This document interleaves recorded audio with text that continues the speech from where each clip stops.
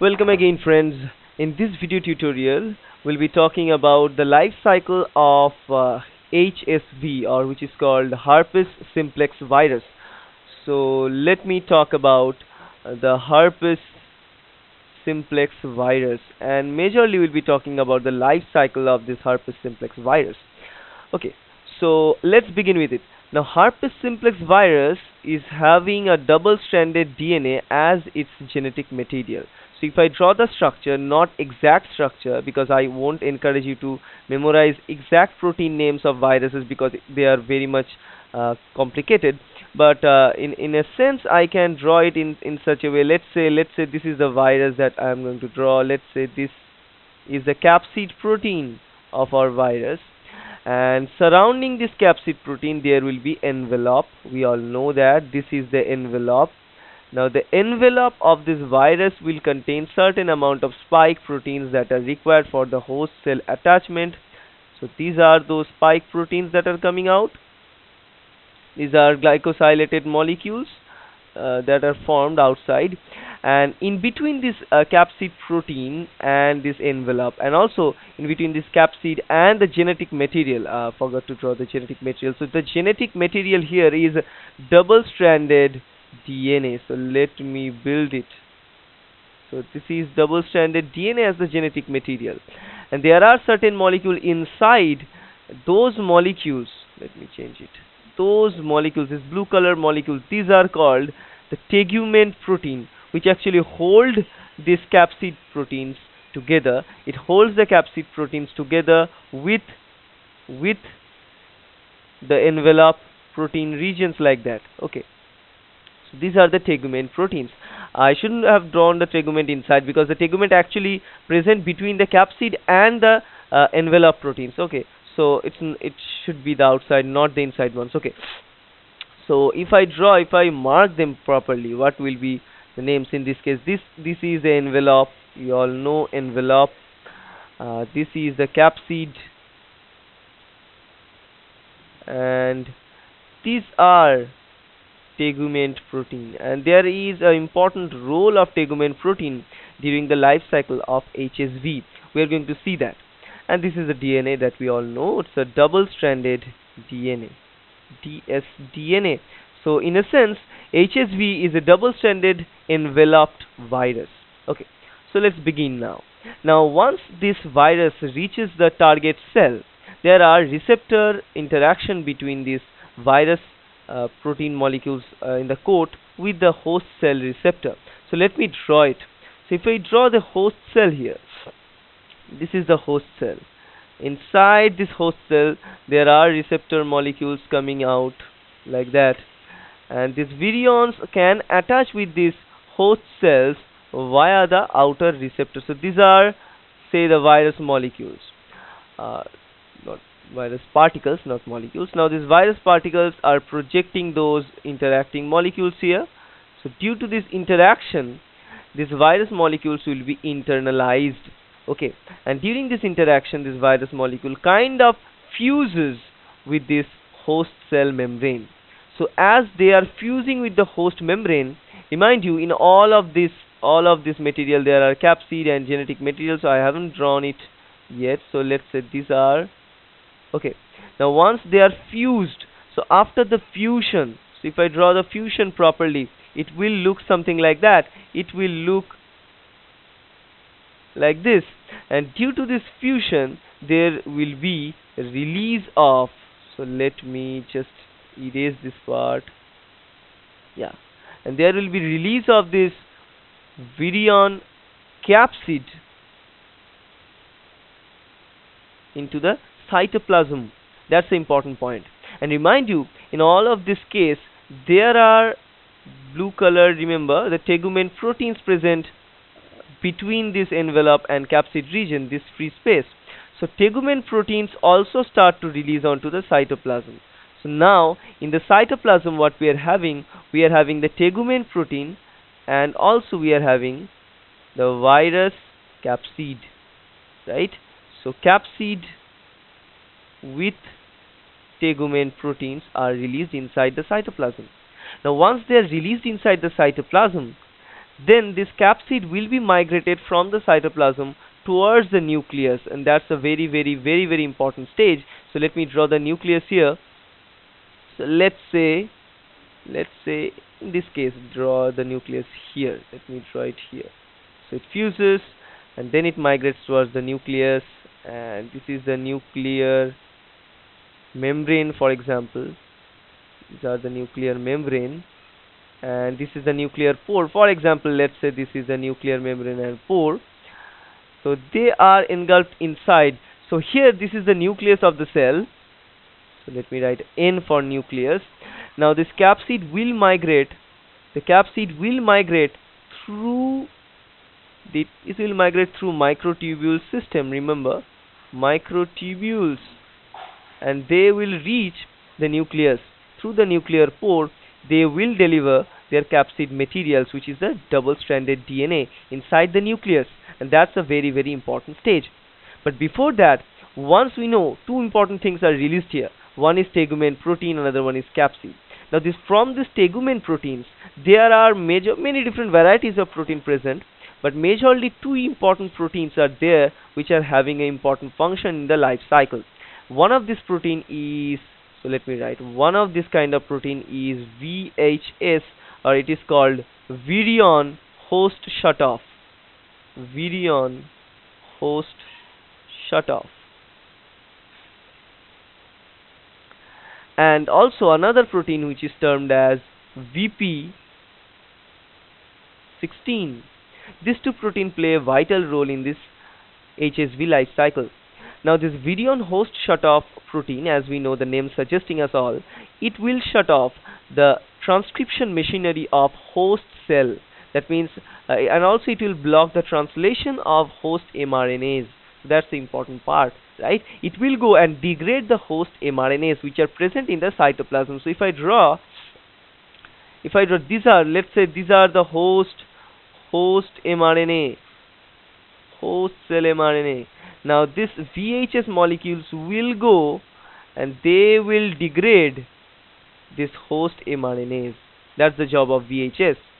On the other hand, these VP16 molecules are playing another role. This VP16, if I draw VP16 here in this color, this VP16 which are also present there in tegument. Now this VP16 will pass through this nuclear pore inside the nucleus, and it will help the viral replication and viral transcription. Not actually replication, but viral transcription at the very basic level. It helps in transcribing some early genes required for the development of progeny viruses and required for the replication of the virus, right? So it will move inside. So VP16 now is inside, and along with that, we know that there are the host cell genome is present there. This is the host cell genome inside the nucleus, and also we know that this viral DNA is also getting inserted inside this. So this is the viral DNA, for example. Now using this viral DNA, and this VP16 will deliver or will generate some immediate early genes. So they will induce some immediate early genes. Now these immediate early gene products are required for the lytic cycle, and also they are required for the replication of this viral genome, right? So some of this immediate early gene will be so this mRNA, immediate early mRNAs which are prepared in nucleus, will be migrated outside into the cytoplasm, and once they are inside the cytoplasm, those immediate early genes will be converted into immediate early proteins. Now some of these immediate early proteins will be then taken inside the nucleus again, and those immediate early proteins will help to duplicate the DNA. Now viral part will duplicate its DNA, so DNA duplication, that is the replication, will be done there, right? After the replication is done, there are several varieties of transcription will go on, and early genes will start to produce. So early genes and the late genes start to produce. Now some of those late genes coming from this viral DNA are required for synthesizing the capsid materials. Remember those tegument proteins and capsid proteins and membrane proteins, and they will produce those kind of late proteins. And this is the stage they need to determine where they are going to either create the lytic infection or the lysogenic infection, because this HSV or herpes simplex virus can cause both of them. Now the first case, when they produce this immediate early genes, if these genes are, if this virus determines to stay here for long period of time, or if it determines to cause a lysogenic phase or latent phase of the infection, they start to increase or synthesize some other gene products, and those genes are termed as lat genes. Those are termed as lat genes or latent genes. So latent gene expression will be done. If latent gene expression is mediated, then they will be in the lysogenic phase. But if this is not latent gene expression, if it is only the immediate early genes and early gene expression, then they are going to transfer through the lytic phase of their cycle. So that is a determinants between the lytic phase and the latent phase of this HSV virus. So once they reach this particular point, here we are only looking at the lytic phase of the cycle. So they produce the immediate early genes, then again internalize inside, then they'll produce early genes. Early genes are responsible for the DNA replication.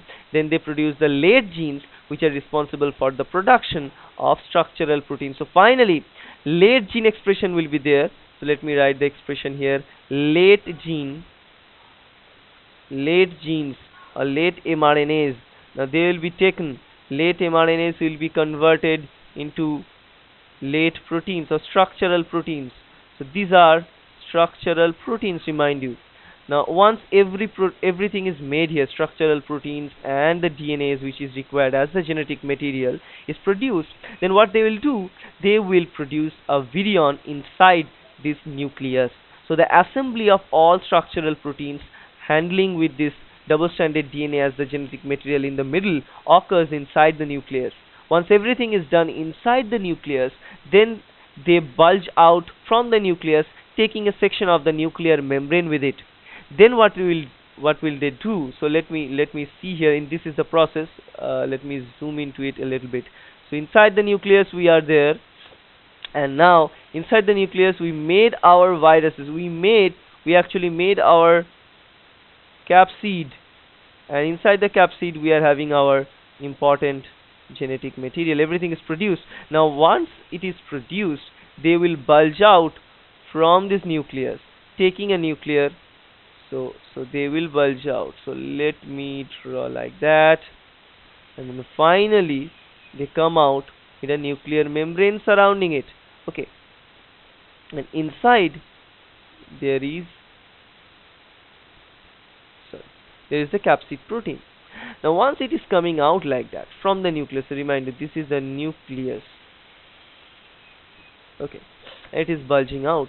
Then what it will do, it will move towards the endoplasmic reticulum, because during this process inside the endoplasmic reticulum there are certain type of receptors and protein molecules are produced, and those protein molecules that are produced in ER, because we know that the whole system organizes in such a way that if this is the nucleus, so let me draw it another way. So if this is the nucleus, endoplasmic reticulum should be here presented like this.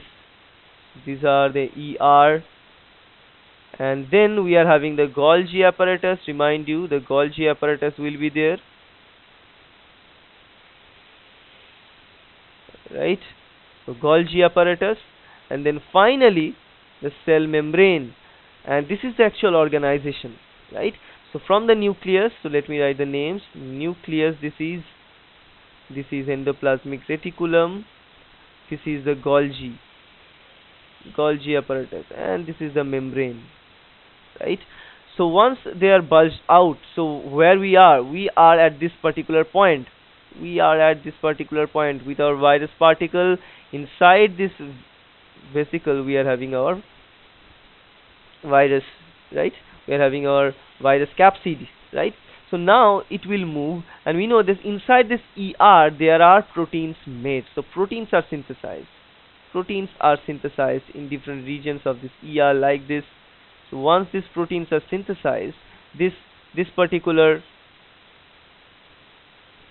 vesicle will fuse with this ER, and after the fusion with this ER it will migrate inside, and then when it is coming out of the ER it is taking some of this protein components, some of this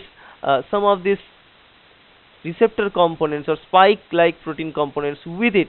So now what, how they look like, they will look something like this. This is the membrane, and outside they are having some certain kind of spike like things, and then inside they are having their capsid, and obviously they are having all those tegument proteins inside, right? This is another truth. So that's the virus will look like now.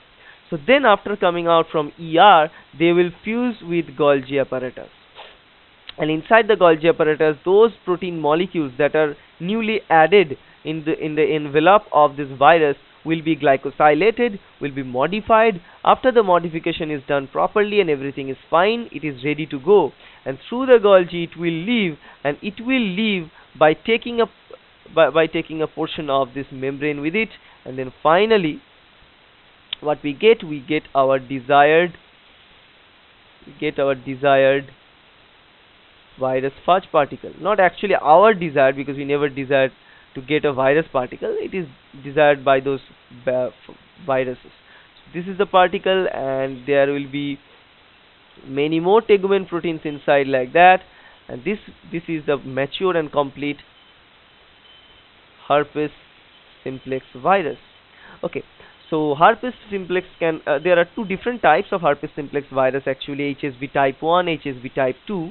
HSV type 1 causes common type of cold and those kind of infections. On the other hand, HSV type 2 usually causes genital herpes. Now among this HSV type 1, this is a latent infection, and obviously this is a lytic infection, and we have seen how lytic infection is properly done.